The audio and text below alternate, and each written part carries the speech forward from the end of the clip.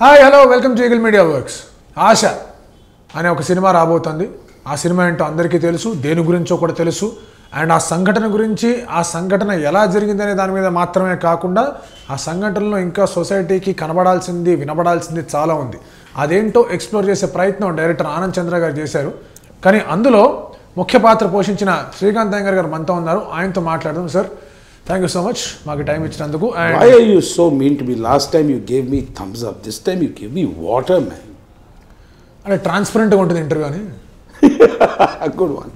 Good one. So basically sir, first question andariki unna doubt adi.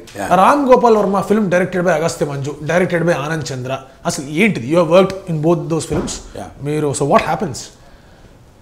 See, there is a bugga antam, a spring. Under the source of water for a river, and the source of ideas for filmmaking. So based that ideation, the marketing, the collaboration with producers, avanni chuskunedi Don RGV. That's why it's called a Ram Gopal Verma film. My opinion, number one. Point number two ఏంటంటే ఇప్పుడు ఆశా అనే cinema తీసుకున్నా, లేకపోతే murder అన్న cinema తీసుకున్నా, directed by Anand Chandra. We all know it. But ఏమంటారు, ఆయన పర్యవేక్షణ ఉండదు. ఆయన బాగా చేస్తున్నా చేసుకొని వెళ్ళిపో అంటారు. కానీ ఆయన we are under his umbrella.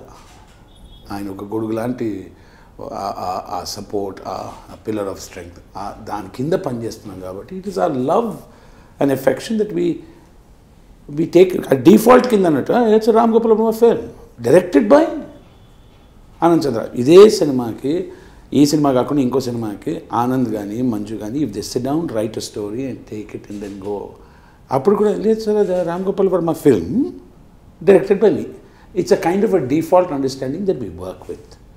So if for example corona virus ఉందంటే they certain facts Manju did the direction. So yeah, was boss part of it? Did he help? But of course he helped. So ఇప్పుడు నేను ఒక సినిమాలో నటిస్తున్నాను, పక్కన పెద్ద artist ఉన్నారు, రాజేంద్ర ప్రసాద్ గారు లాంటి ఆర్టిస్ట్ నటిస్తారు. ఇలా చేయాలంటే ఇలా చేయరా అంటే ఆశీర్వచనంగా తీసుకొని అది తీసుకొని ఫాలో అవుతుంది. అంటే చేసింది ఎవరు పర్ఫార్మెన్స్? నేనే చేశాను. కానీ ఆయన అడ్వైస్, ఆయన సజెషన్స్, ఆయన హెల్ప్ లేకపోతే నేను చేయలేకపోతుండే కదా. చాలా సింపుల్ ఇస్ దట్. అంటే ఇందులో సూత్రధారి, పాత్రధారి అలాంటి డిఫరెన్సియేషన్స్ ఏం లేవు. అది డైరెక్షన్ అనేది ఆనంద్ చంద్ర కానీ ఈ సినిమాకి అదే జరుగుతుంది. అండ్ సూత్ర ఎట్లా ఉంటుందంటే ఇనీషియల్ స్టేజ్లో సడన్గా డాన్ ఆర్జీ వచ్చేసి ఆనంద్ కమే అంటే ఐ హ్యావ్ ఎన్ ఐడియా, ఇది ఏమంటావు అంటే మంజుని అడుగుతాను. మంజు సార్ నేను చేస్తాను సార్, నువ్వు చేసుకోపో, నెక్స్ట్ నువ్వు చేసుకోపో అన్న తర్వాత స్క్రిప్ట్ కూడా చదవరండి. That is the amount of trust he invest in these two people.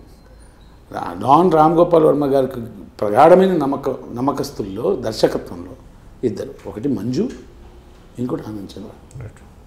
ఇద్దరు డిఫరెంట్ మెంటాలిటీస్, డిఫరెంట్ పీపుల్. ఒకరిని వాళ్ళకి ఎక్కువ కలిసి కూడా ఉండరు, కానీ వాళ్ళు పనిచేసే విధానం కానీ వాళ్ళ ఆలోచన విధానం కానీ వేరేగా ఉన్నా కూడా ఒక డాన్ దగ్గరికి వెళ్ళేసి ఆయనకు వచ్చిన ఐడియాకి వీళ్ళకి అప్పగిస్తే వీళ్ళు పూర్తి చేస్తారు పని. వేలుబెడ్డలు, కాలుబెడ్డల గురించి మాట్లాడుతూ ఉంటారు కదా, అలాంటివి. డేకన్ కూడా డేకర్ ఆయన ఎట్లుంటుంది సార్, అయిపోయిందా రెడీ. ఎడిటింగ్లో మాత్రం he helps, final mixing of sound. ఎందుకంటే Ram Gopal Varma sir, don RGV basically is an extraordinary editor by default. అక్కడ హిచ్కాక్, తర్వాత don RGV. He's like that. He just nose crisp ఎంత ఉండాలి అంతే తెలుసు, వద్దు ఇది వద్దు. So he helps a lot in editing part of it. ఇప్పుడు ఈ సినిమాకి చేసిన శ్రీకాంత్ పట్నాయక్ కానీ మనీష్ కానీ ఉన్నారు. శ్రీకాంత్ పట్నాయక్ దీనికన్నా ముందు ఏం చేశాడు? మర్డర్ సినిమా చేశాడు, right? Srikanth Patnaik young guy who does a brilliant job, fantastic editor. కానీ ఆర్జీవి గారు, డాన్ ఆర్జీవి గారు ఆ కట్ ఉంటుంది, అది that miracle only he can do. So ఎడిటింగ్లో పెట్టుకుంటాను, నేను ఎడిటింగ్ చేశానని చెప్పి. So it's Ram Gopal Varma film directed by Anand చంద్ర. మాకు అలవాటు కాబట్టి we don't find it strange, we find it. మీకైతే మీరు ఆయన ఆస్థాన యాక్టర్స్ కదా, 16 సినిమాలు చేసేసారు. మీరు ఇంకా సదీప్ పొగడతలు ఏముందమ్మా, సరే ఫ్యాక్ట్ ఒకటి మాట్లాడుకుందాం. ఎంతోమంది దర్శకులు, నిర్మాతలు అందరూ ప్రోత్సాహన, అందరు అవకాశాలు ఇచ్చి నాకు ఈ స్థాయికి తెచ్చారు. ఫ్యాక్ట్. అన్నిటికన్నా ఎక్కువ అవకాశం ఇచ్చి నన్ను నమ్మి నా స్థాయి ఏంటో నాకే తెలియకుండా నా స్థాయిని పెంచుకునేటట్టు నన్ను కెలికి కుదిప్పి మందలించి ఫుట్బాల్ ఆడి చెడు కూడా ఆడి నన్ను బెటర్ ఆర్టిస్ట్గా తయారు చేసింది అంటే మా don RGV. He's my God father, that's why. Anil Ravipudi గారితో F3 చేస్తున్నా he Hess help me. Extra champ master director and master director. Vivekatreya champ, బొమ్మలి Bhaskar champ. Everybody is great in my life. But the 3 people who are principally responsible, ఒకడు మారుతి గారు, ఒకడు పురి జగన్నాథ్ గారు, don RGV. సరే ఒక question అడుగుతా, కొండలో ఉన్నారా మీరు? లేదు, ఇప్పుడు దాకా అయితే లేను. ఇన్ఫర్మేషన్ రాలా, అదేం మిస్ అయిపోయింది. నా దురదృష్టం అనుకోవాలి అని తెలియదు. ఎందుకంటే యాక్చువల్లీ డేట్స్ అడిగారు, ఈయన గారి వల్లే ఇంత బిజీ అయ్యింది. The number of days that were asked in the short time I could not arrange it. My regret అని చెప్పిన నా బ్యాడ్. మంచి అవకాశం పోయింది, బాధపడుతున్నాను. ఇప్పుడు పిలిస్తే శ్రీకాంత్ కమ్ ఆర్సీలు చేసిపో అంటే వెళ్ళిపోతాయి. కానీ అట్లీస్ట్ 1-2 days డేట్ అడ్జస్ట్ చేసుకోవడానికి టైం ఉంది కదా. సో ఐఎమ్ రియలీ బిజీ, అందరికి తెలిసిన విషయమే. సో అందరికి చెప్తా, అనిల్ రావిపూడి గారికి సార్ డాన్ పిలిస్తే అట్లీస్ట్ ఒక్క రోజుకి వెళ్ళొస్తాను సార్. అయ్యో ఆయన వేస్తే మమ్మల్ని అడిగినట్టు మేము ఫీల్ కాము, 100% వెళ్ళని అంటారు. దే ఆర్ అందరికీ రెస్పెక్ట్, వివత్సమైన గౌరవం ఉందబ్బా డాన్ ఆర్జీవి అంటే. కానీ 10 రోజులు 15 రోజులు అంటే రైట్, అది నా బ్యాడ్ లక్. బ్యాడ్ లక్ అంటే గుర్తుకొచ్చింది, ఇది చూడలే ఇది నాకు అసలు వేరే రేంజ్లో ఉన్నా. ఇది ఏమైంది అసలు? సింపతి కోసం కాదు, అది ఇంట్లో వాటర్ క్యాన్ ఫ్రెండ్స్ ఎవరో వచ్చి ఫిల్డ్ వాటర్ కొంచెం లీక్ అయిపోయింది, వాటర్ చూసుకోలేను నేను. ఇప్పుడు మంచినీళ్ళు తాగడానికి వెళ్ళా, స్లిప్ట్ అండ్ బాగా దిస్ ఎంటైర్ ఏరియా. ఫ్రాక్చర్ కాలేదు బట్ pretty bad. మంచినీళ్ళు తాగుతారు చూడాలి ఇక్కడ జారి పడింది. కరెక్ట్గా చెప్పాలని నేను రాత్రి కాల్ జారా. కొంచెం సీరియస్గా ఈ సినిమా మీద వెళ్దాం సార్. రైట్, ఫస్ట్లీ కొంచెం కాదు, చాలా సీరియస్గానే వెళ్దాం.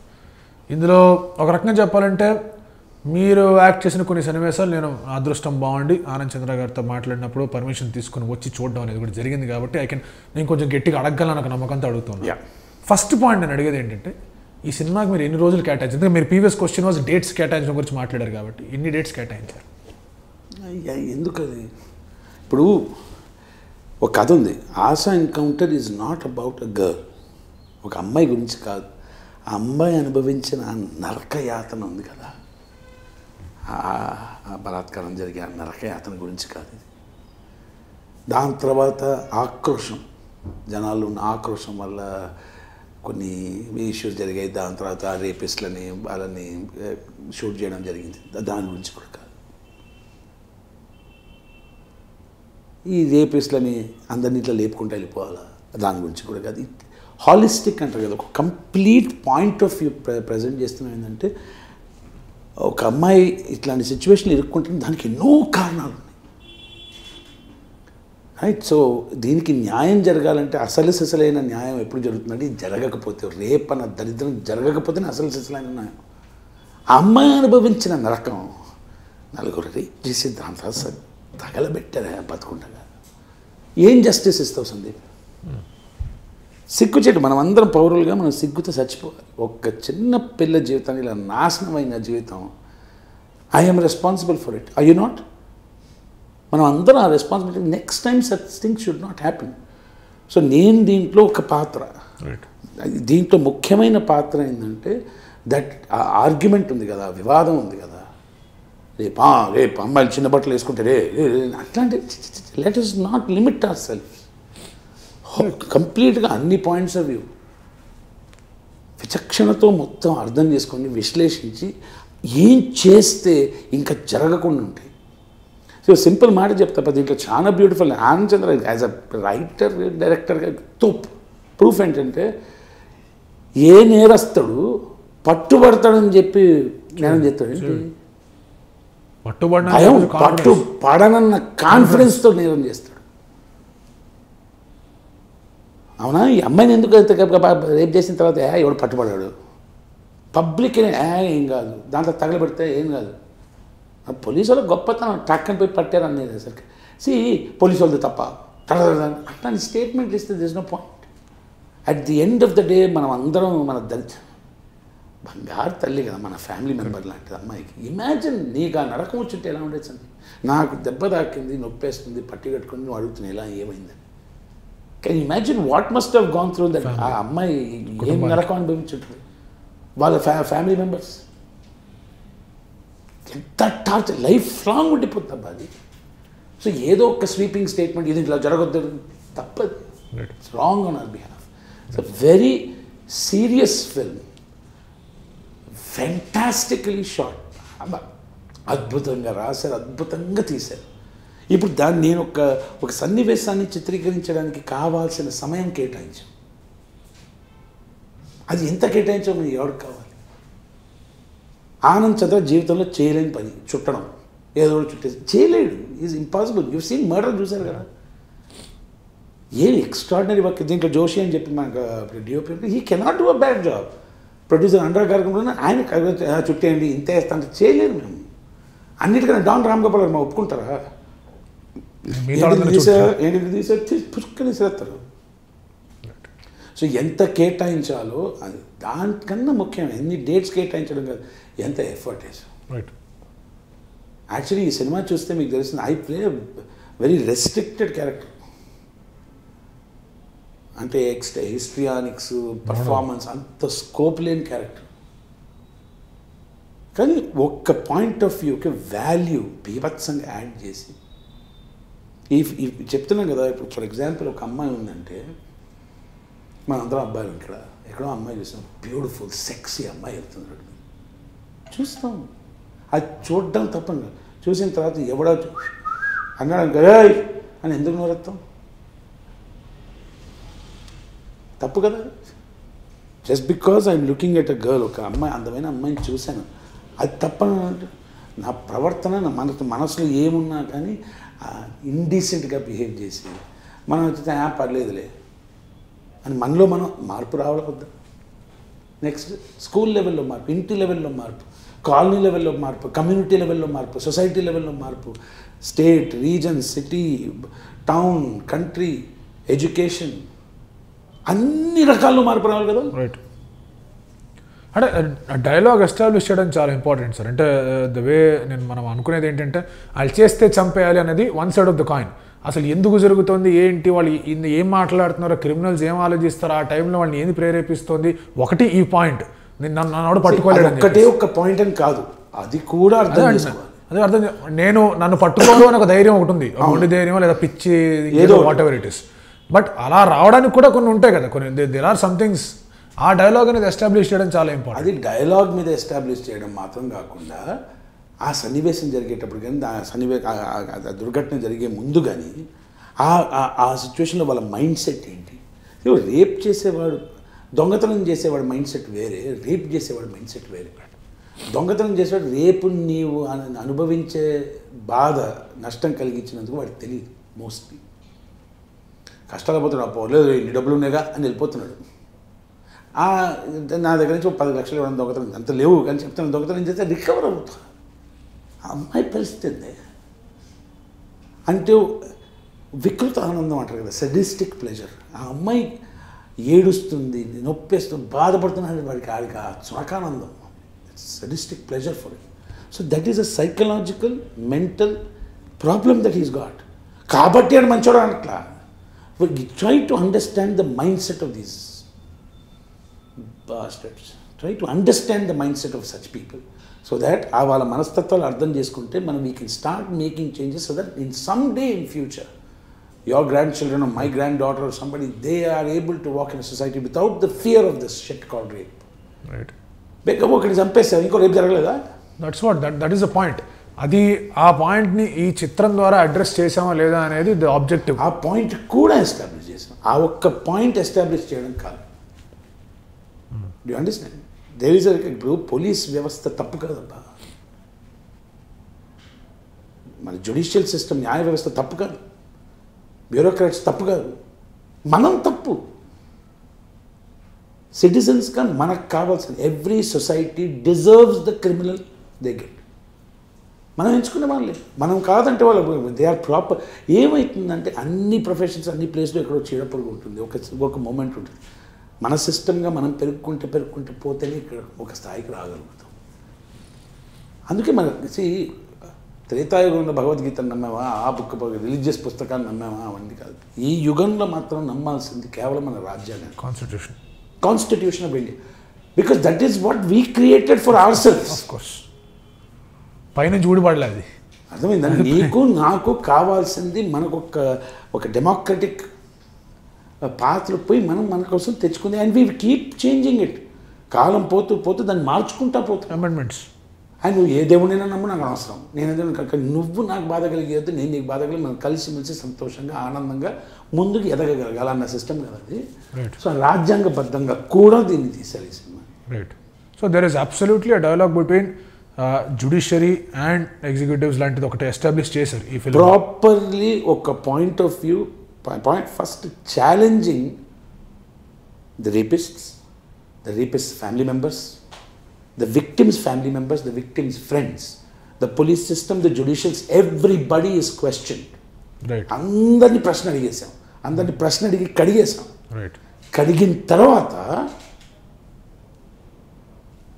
ఆ సినిమాలో నేను నటించిన ఆ పాత్ర ఏదైతే ఉందో దానికి ఒక స్థాయి, దానికి ఒక అథారిటీ ఉంది.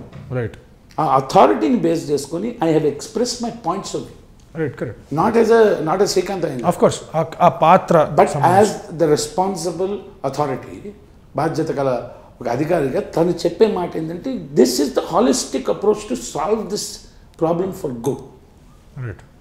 So solution ఏంటి దీనికి? Right. Let's give all the cops guns and say రేపటి టప done.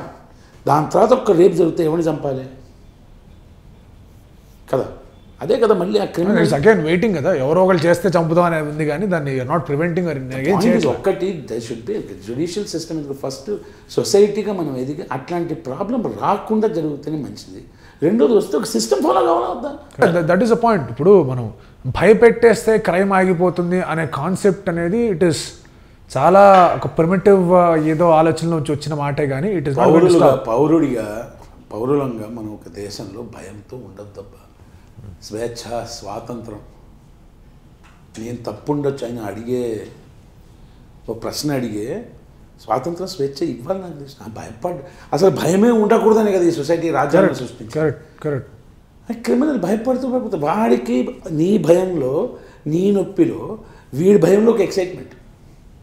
ఇది ఒక ఫర్ ఎగ్జాంపుల్ సైక్లిస్ట్ ఉన్నారు, ఈ మౌంటైన్ బైక్స్ చేసేటోళ్ళు. వాళ్ళు పోతారు, కింద పడతారు. వాళ్ళకి ఆ థ్రిల్ ఉంటుంది దాంట్లో. మనం అయితే కాలిపోద్ది మనకు, అవునా కదా? కొందరు అట్లా different people are different as long as they don't effect others. ఇంకొకరి బాధ పెట్టారు. ఈ రేపిస్ట్లో ఒక సైకలాజికల్ మైండ్ సెట్ దరిద్రం ఫీడ్ అయి ఉంది. అది ఎట్లా ఫీడ్ అయింది ఏంటి అనేది కూడా తెలియదు. First of all by birth వచ్చిందా తెలియదు, జెనెటికలీ వచ్చిందా తెలియదు, ఫ్యామిలీ వల్ల పెరిగిందా, స్కూలింగ్ వల్ల పెరిగిందా, సొసైటీ దేని వల్ల పెరిగింది కానీ ఒక స్థాయికి వచ్చిందా. ప్లస్ ఆ ఒక్క సిచ్యువేషన్లో ఒక అమ్మాయి దొరికింది, అందంగా నా చిన్న వయసు మెంటాలిటీ, నా ఫ్రెండ్ ఏం కాదు ఇలా చేద్దాం, అవన్నీ ఒక దరిద్రం వల్ల 1% gets affected who has nothing to do with their life. వాళ్ళ జీవితాలకు అసలు సంబంధం లేకుండా హాయిగా బ్రతుకుతున్న ఒక ఆడదాని జీవితం సాకనాకపోతుంది. ఒక అమ్మాయి కనిపించట్లేదంటే ఎక్కడ పోయింది, బాయ్ ఫ్రెండ్ తల్లి ఉంటుంది అన్నోడు తప్పే. అట్ ది సేమ్ టైం ఒక అమ్మాయి బాయ్ ఫ్రెండ్తో బయటికి పోదా చెప్పవా? నేను ఒక క్వశ్చన్ అడుగుతా. 6 ఏళ్ళ పాప 10 మంది రేపు చేశారు కదా, ఎట్టా? దానికన్నా నికృష్టం ఉంటుందా? 70 ఏళ్ళ ముసలావిని వదలట్లా, చిన్న పిల్లల్ని వదలట్లా, పసి కందుల్ని వదలట్లా. ఏం చెప్పు? What you do? మన దేశంలో there was a time when కొన్ని ఊర్లలో తప్పు చేసిన ఆడదాన్ని 10 మంది రేప్ చేస్తేనే అది జస్టిస్ అనుకునేవాళ్ళు. ఇవన్నీ దరిద్రాలు ఎట్లా వస్తున్నాయంటే అది మైండ్ సెట్, ఆ మెంటాలిటీ మారాలి. అంటే ఎక్కడి నుంచి మార్పు వస్తుంది? ఒక ప్లేస్ నుంచి కాదు, అన్ని ప్లేస్ నుంచి రావాలి. ఒకే పాయింట్లో అన్ని ప్లేసెస్ నుంచి స్టార్ట్ అవ్వాలి. ఒకటేసారి ఒకటే పాయింట్లో అన్ని ప్లేసుల్లో ప్రతి నిమిషం, ప్రతి క్షణం, ప్రతి జరుగుతూనే ఉండాలి మార్పు అనేది. That is the only way we can sustain it. No, correct. It has to be viable, it has to be sustainable, it has to be scalable. ఆ ఆలోచనతో బతకగలగాలి, ముందుకెళ్ళగలగాలి. దాని తర్వాత దానికి ఎన్ని సంవత్సరాలు అయినా పర్లేదు, మనం ఇంకా బెటర్ అవుతుంది, ఇంకా బెటర్ మెరుగుదల చెందుకుంటూ మాడిఫికేషన్ చేస్తూ మారుస్తూ బెటర్ అయిపోయి ఇట్లాంటి సంఘటనలు జరగకూడదని చూసుకోవాలి మనం. రైట్.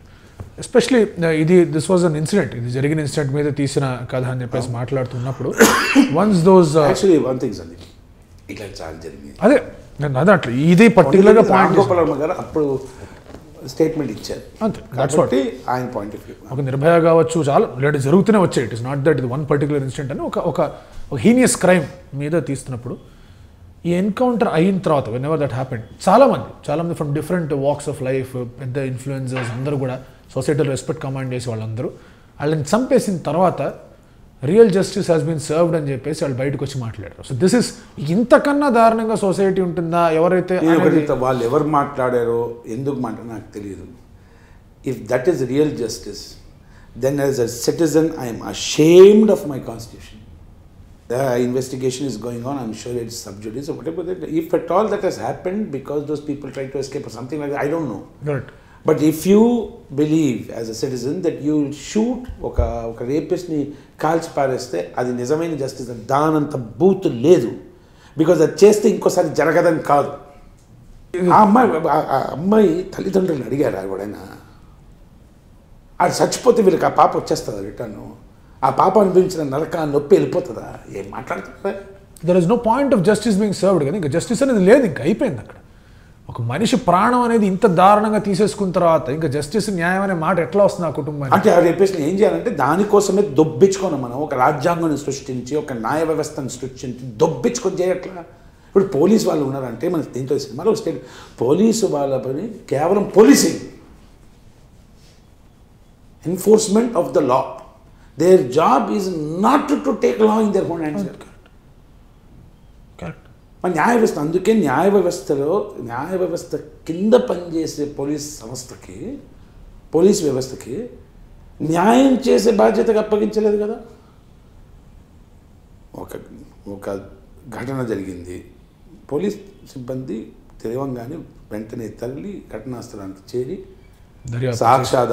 దర్యాప్తు చేసి సాక్ష్యాధారాలని, నిందితుల్ని అదుపులో తీసుకొని కోర్టుకి అప్పగించాలి.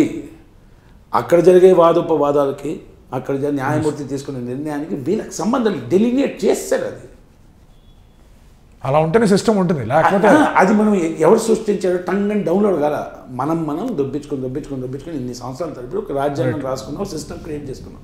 సిస్టంలో ప్రాబ్లం మనం కొంచెం మళ్ళీ బెటర్ చేయాలా? అఫ్కోర్స్. అంతేగాని దిస్ కైండ్ ఆఫ్ థింగ్. నా కోపం వచ్చింది, అది నా సిస్టర్ నా గర్ల్ ఫ్రెండ్ ఎవరో కానీ అట్లా అమ్మాయికి చూస్తే అమ్మ కాల్చి పారు దబ్బాలని చెప్పి 100% కోపం వచ్చింది. కరెక్ట్ కాదనట్లా, మండిపోదు. కానీ అది రైట్ కాదని కూడా తెలుసు కదా. Right, that is a point. అదే దాని గురించి మనం ఇప్పుడు కూడా అనుకోవాలి. మనకి చంపాలనిపిస్తుంది, మనల్ని ఇంకేదో చేయాలనిపిస్తుంది, కార్పొరేట్ చేయాలనిపిస్తుంది, ఆల్ ద స్టేట్మెంట్స్ మనం ఇచ్చేస్తాం. కానీ అది వాళ్ళ సైడ్ నుంచి కూడా న్యాయం దర్యాప్తు కానీ సాక్ష్యాధారాలను పరిశీలించడం, ప్రశ్నించడం, చూసుకోవడం, ఇది చేయడం అనేది జరగకుండా చేసేస్తే కనుక అది ఫస్ట్ జరగకుండా చేయాలి. దరిద్రం జరిగితే దెన్ ప్రాపర్ సిస్టమ్ ఫాలో అవ్వాలి. మా సిస్టమ్ ఫెయిల్ అయిపోయిందండి, సిస్టమ్ పాడైపోయిందండి. సిస్టంలో మనం కూడా ఉన్నాం కదా, అది అర్థం మనమేనే ఆ సిస్టము, మనమే. చతనా కొడుకులు ఉన్న టైంలో ఉన్నారు. ఇప్పుడు నాకే అమ్మాయిలు ఇష్టం అయితే ఐ డోంట్ మిస్బిహేవ్ మ్యాన్. ఆడుకొని వాడికి దరిద్రాలు ఉండవు మనకు. I express with clarity, I very beautiful అని చెప్పుకుంటాను. ఆ మర్యాద మెయింటైన్ చేయాలి మనం. నాకు మిగతా వాళ్ళకి తేడా పచ్చిగా చెప్పాలని నేనంటే మనసులో అనుకున్నది లడ్డూలు పుట్టించుకుని మనసులో ఏవేవో అనుకుంటాను. నేను అంత అనుకోను. చాలా సింపుల్గా చాలా అందంగా యూ లుకింగ్ వెరీ సెక్సీ చెప్పగలుగుతాను నేను. I don't have any ulterior motive. Correct. You understand? Right. So as a society from school we have to improve. ఇండియాలో 135 కోట్ల జనాభాలో ఎంతమంది ఇంట్లలో కొడుకు ఎక్కువ ఫుడ్ పెట్టి అమ్మాయి కదా అని పట్టించుకోరు. అలా ఉంటే అబ్బాయికి ఏం తెలుస్తుంది? షీ ఈజ్ ఎక్స్పెండబుల్, తొక్కలే అమ్మాయి కదా అని చెప్పి. అవునా కదా? కాబట్టి వాడు రేపిస్ట్ అవుతుంది కాదు. కానీ అమ్మాయి ఎక్కడికి అబ్బాయి ఏమనుకుంటాడు, పక్క దొబ్బితే అమ్మాయి డివాల్యూ చేశారు. ఇంకోటి, అమ్మాయి రాత్రిపూట ఎక్కడికి వెళ్తున్నా మోదీ గారు అన్నారు, అబ్బాయిలను అడగండి ఎక్కడికి వెళ్తున్నారు రాత్రి కానీ. ఇప్పుడు ఒకళ్ళు అడగాలంటే ఇంకొకళ్ళు కూడా అడగాలి కదా, లేకపోతే ఆ స్వేచ్ఛ లేకుండా అనుమానం పడేసుకుని భయం పడేసుకుని ఉన్నాం ఏంది. నీకొక రూల్ నాకొక రూల్. నేను లెఫ్ట్ సైడ్లో నువ్వు దొబ్బించుకొని లెఫ్ట్ సైడ్లోనే వెళ్ళాలి. నా కూతురు నేను అడిగాను అమ్మా రాత్రిపూట ఎక్కడికి వెళ్ళావని, నా కొడుకుని అడగాలి. How is the different? మన జెండర్ చేంజ్ అయితే మారిపోద్ది. ఇంత లోతుగా ఈ యొక్క దీనికి సొల్యూషన్ అనాలో లేకపోతే ఈ మార్పు ఒక స్టార్ట్ అనాలో చాలా లోతుగా వెళ్ళి ఇందాక అన్నట్టుగానే అందరిలోనూ రావాలి. అంటే ఇప్పుడు చిల్డ్రన్ వేరుగా చేయడం. దానికి ఒక మాట చెప్తాను సందీప్, నేను అంత లోతుగా ఒక ఐడియా ఇచ్చారు డాన్ ఆర్జీవి, ఒక ఐడియా ఇచ్చారు. కానీ దాన్ని అంత లోతుగా విశ్లేషించి విచక్షణతో రకరకాల పాయింట్స్ ఆఫ్ వ్యూ నుంచి చూసి రాసి తీశారు.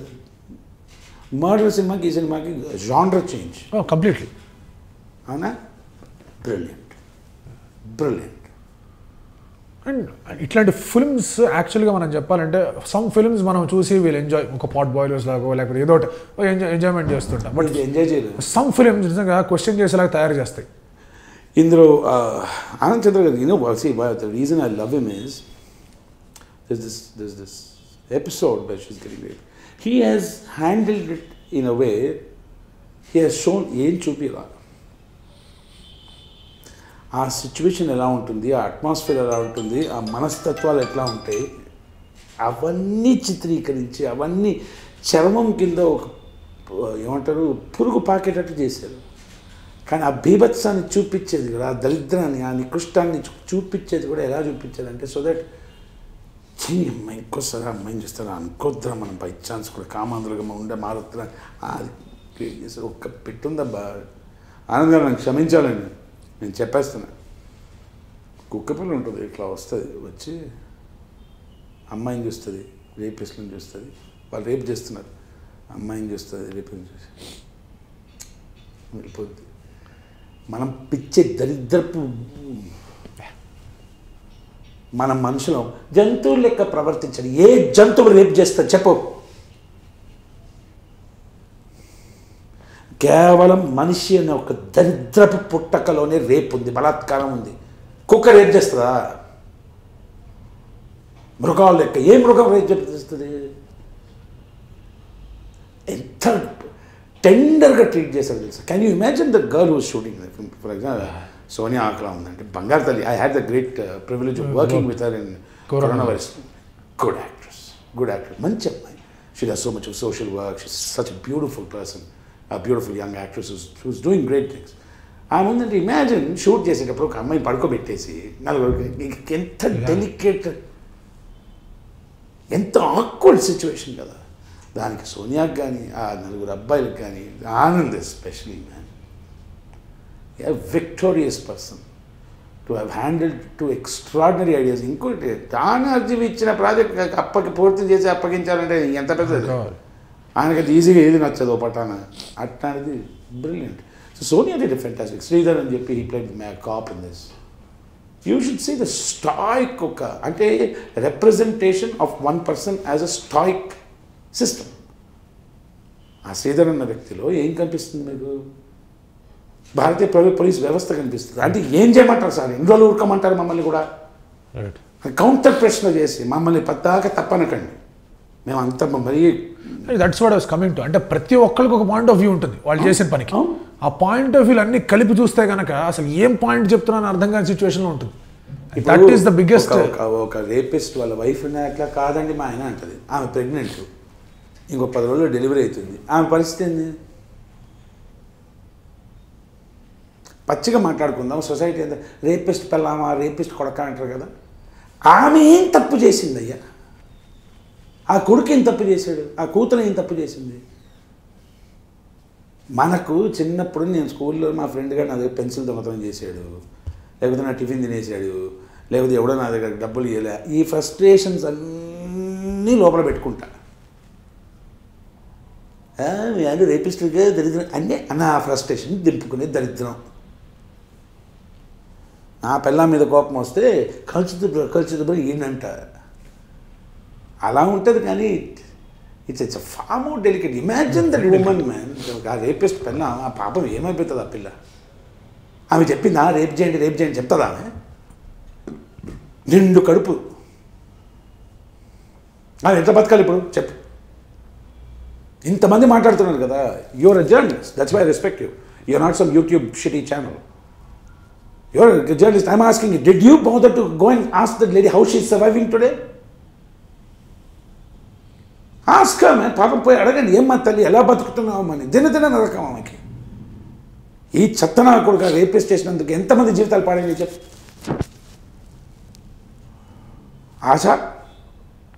ఆశాల ఫ్యామిలీ మెంబర్స్, ఆశాల ఫ్రెండ్స్, వాళ్ళ సొంత పిల్లం, వాళ్ళ తల్లి, వాళ్ళ బ్రదర్, వాళ్ళ తమ్ముడు, వాడికి సంబంధం ఎక్కడో వాడు ఏదో పని చేసుకుంటుండు. నేను మీ తమ్ముడు రిప్రెసిడెంట్ కదా అంటే వాడి పరిస్థితి అండి లైఫ్ లాంగ్. వాడిని ఈయన కాల్చి దొప్పారు, ఏమొచ్చింది? Final justice is served. The greatest justice of a system can only be achieved when there is no injustice, no crime, which is impossible, but it's worth fighting for. అట్లాంటి ఒక గమ్యం చేరాలి, అట్లాంటి ఒక స్థాయికి మన దేశం. అందుకే ఉన్నాం కదా అంటే రాజ్యాంగాలు కానీ దానికోసమే కదా రాజ్యాంగం, న్యాయ వ్యవస్థ, పోలీస్ వ్యవస్థ ఇవన్నీ చేసింది. Coming back to the filming part of it, ఇందాక మీరు చెప్పారు అది డెలికేట్ సిచ్యువేషన్ ఎట్లా హ్యాండిల్ చేశారని చెప్పేసి. But enormous amount of writing అక్యుమెంట్ కావాలి ఇలాంటి ఫిల్మ్ తీయాలి అంటే కనుక. అసలు వేరే లెవెల్ రైటింగ్ ఉండాలి ఈ. Let me tell you, one is the writing part. Writing part in the sense the dialogue, the మాటలు, సీను అంతా. How do you screen play, the camera angles, the composition, the cutting, the close-ups, right, how the symbolism, the surrealism. దాని తర్వాత ఒక వ్యక్తే కదా ఆనంద్ చంద్ర is one human being. తను ఎన్ని రకాలుగా ఆలోచించి మళ్ళీ పవర్ పాయింట్ ఇవ్వచ్చా అంటే 1900 అని చెప్పి స్టార్ట్ చేయను. క్రిస్ప్గా ఉండాలి, టు ద పాయింట్, అంటే concise, precise, to the point, the right level of detail. ఇవన్నీ ఆలోచించి ఆచితూచి. One of the greatest advantages of writer like Anand చంద్ర ఏంటంటే he has got the perfect titrated brain. The balance between good writing, good direction, judgment of screenplay, editing, music, and then of course under the able guidance of Don RGV, he is ace top director ba more top. ఇప్పుడు మనం ఈ topics మాట్లాడుతున్నాం, ఇదంతా కూడా మాట్లాడుతున్నాం. But at the end of the day ఒక film తీస్తున్నప్పుడు ఒక డైరెక్టర్గా కానివ్వండి, లేకపోతే మీతో డిస్కస్ చేస్తున్నప్పుడు కానివ్వండి, ఎవర్ ఫీల్ అరే ఇది మనం ఇలా చేస్తే కానీ జనాలు చూస్తారా, చూడగలరా, ఆ యాంగిల్ ఏమన్నా వస్తుందంటారు ఇలాంటి చిత్రాలు తీసేటప్పుడు, especially with gentle delicate topics మీద if you want make a film. See at the end of the day జనాలు ఏ సినిమా చూస్తారు, ఎందుకు చూస్తారు తెలియదప్ప మనకు. తెలియదు మనకు, అది ఒప్పుకుందాం మనం. రైట్. ప్రేక్షకుల మనసుల్లో ఏ సినిమా ఎప్పుడు చూడాలనిపిస్తే మనకు తెలియదు. నా అభిప్రాయంలో దర్శకుడికి కానీ నిర్మాతకు కానీ కావాల్సింది ప్రగాఢమైన నమ్మకం తను చేసే సినిమాపై. ఆ సినిమాకి పనిచేసే నటీనటవర్గం కానీ సాంకేతిక నిపుణులు కానీ వాళ్ళకి అదే ప్రగాఢమైన నమ్మకం ఎవరి మీద ఉండాలి, దర్శకుడి మీద అని. సో ఇక్కడ జరిగింది అదే, మర్డర్ సినిమాలో జరిగిందంటే డాన్ ఆర్జీవి కాంపౌండ్లో కంపెనీలో జరిగేది అదే.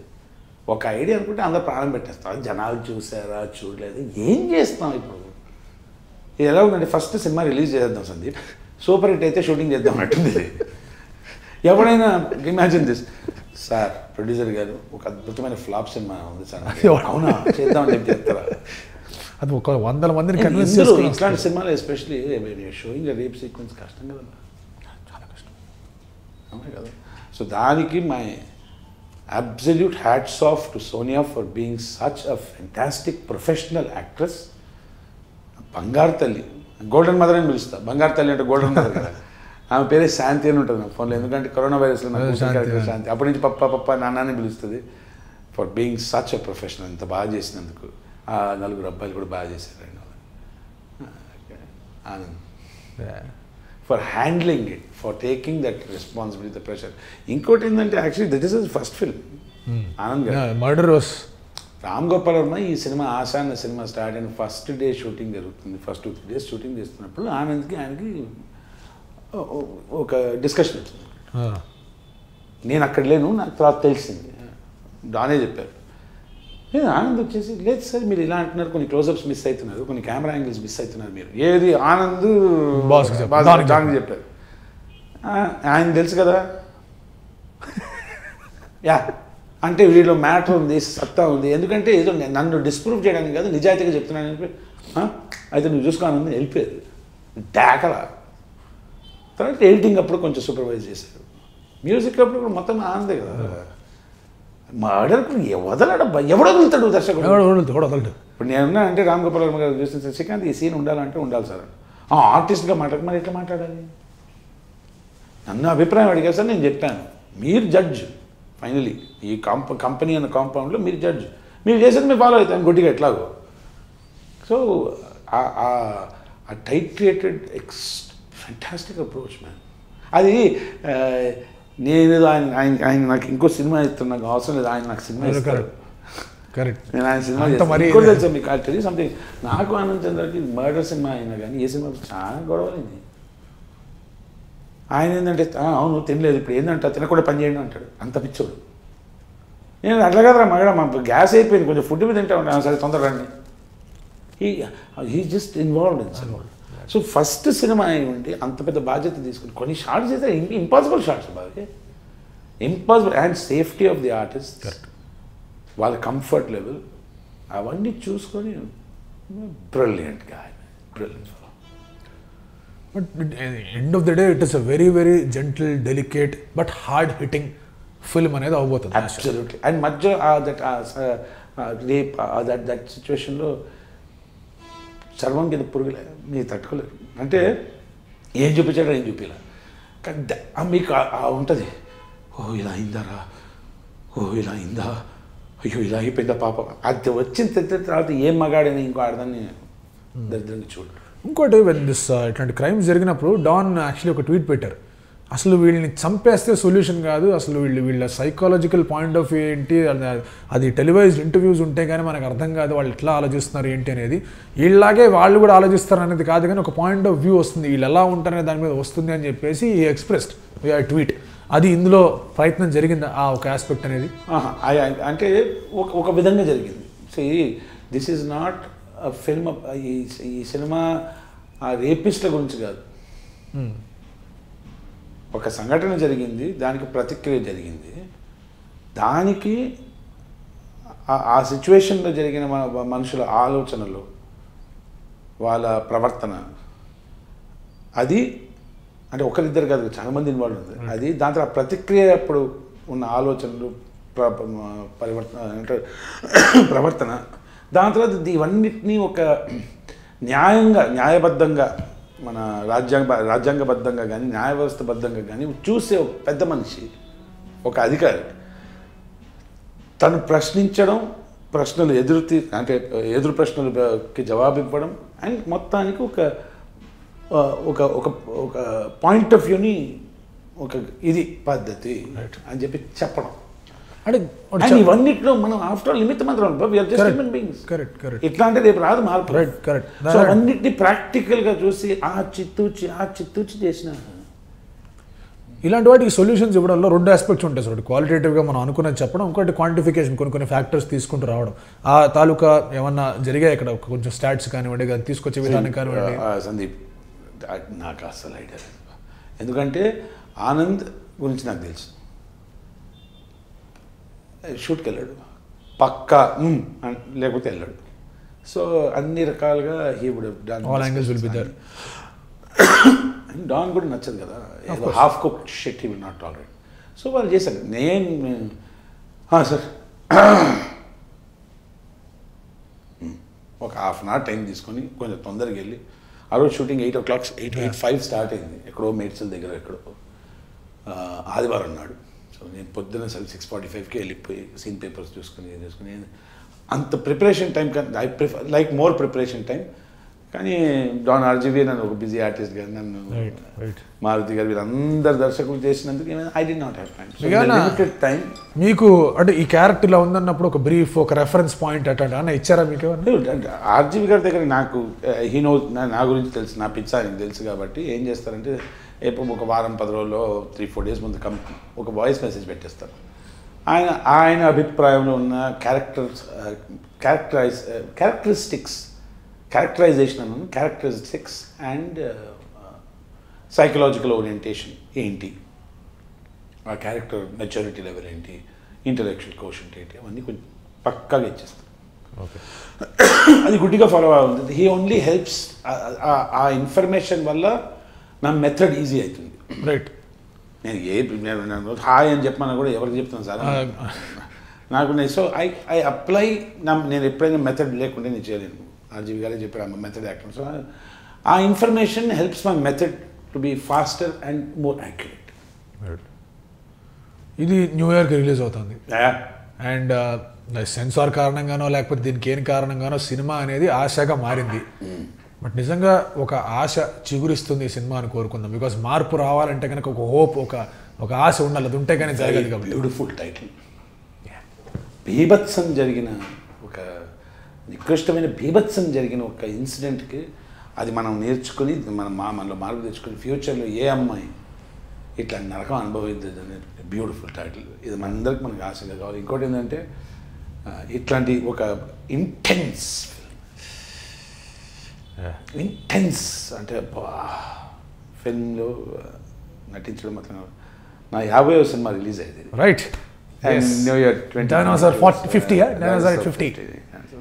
So thank you again to Don Ram Gopal Verma and my heartiest congratulations అండి ఆనంద్ చంద్ర గారికి, అనురాగ్ గారికి. మ్యూజిక్ డైరెక్టర్ పేరు కూడా Anand. Young guy, brilliant talent, చాలా బాగా చేశారు background music. And of course Srikanth and Manish and success. మంచి సినిమా అండి. అండ్ అందరి గురించి సినిమా చేతులు ఇచ్చి జోడించి కొంచెం నొప్పిగా ఉంది. ప్రేక్షక మహాశయులకు మనస్ఫూర్తిగా విజ్ఞప్తి అండి, మంచి సినిమా అండి, వచ్చి చూడండి. చూస్తే మన ఆడపిల్లలు, మన ఆడపడుచులు ఎవరికి ఇట్లాంటి ఈ దరిద్రపు ఇట్లాంటి సంఘటనలు జరగకూడదు. మనం అందరం బాధ్యులం అండి అట్లా జరుగుతుంది. కాబట్టి సినిమా వచ్చి చూడండి, మంచి సినిమా అండి. ప్రేక్షక మహాశయులు అందరికీ నూతన సంవత్సరం శుభాకాంక్షలు. ఈ సినిమా అనేది ఆ ఇన్సిడెంట్ గురించి కాదు, మనందరి గురించి అని చెప్పేసి ఉంటుందని చెప్పేసి శ్రీకాంత్ గారు చెప్పారు. సో థియేటర్స్లో ఈ సినిమా రెడీగా ఉంది అండ్ రాబోతోంది. So please watch it in theatres. Asha dinosaurs 50th movie ఇది. అండ్ అందరికీ కూడా happy new year and thank you so much. Like and subscribe Eagle Media Works.